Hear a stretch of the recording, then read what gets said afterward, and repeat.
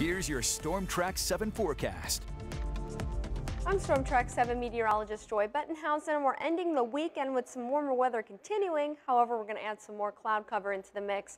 Partly cloudy skies and windy conditions are expected for today. Tomorrow, we'll introduce a chance of rain back into the forecast. This is mainly for later on Monday night, but it's still going to be windy. And then by Tuesday looks to be a washout day and kind of a raw day with a little bit of colder temperatures, those windy conditions, and of course the rain.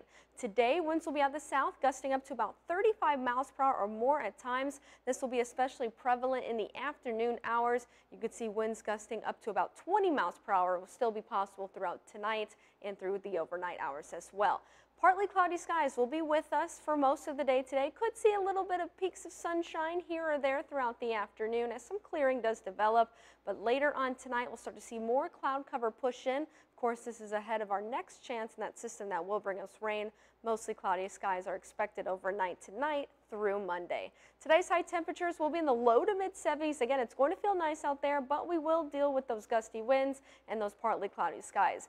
Overnight tonight, it's actually going to feel pretty mild. Our low temperatures will only be in the upper 50s to low 60s with those clouds increasing, and the winds will die off just a tad overnight. City by city forecast shows Waterloo, Dubuque, Cedar Rapids, and Iowa City in the 70s today. Most of us in the 70s tomorrow, and again, that rain really won't push in tomorrow until about the evening into the overnight hours. Tuesday, it's going to rain all day, so just plan on that.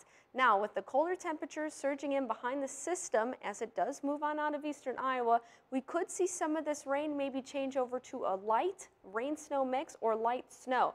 Not expecting any accumulations though, but don't be surprised if you see a couple flurries or two. That completely, it moves out of the way. It will be dry for Wednesday for Veterans Day, but it's going to be a lot colder. Temperatures only in the mid-40s. We'll stay dry through the rest of the work week. Couple more chances of rain this upcoming weekend with temperatures remaining in the 40s, and we dry out for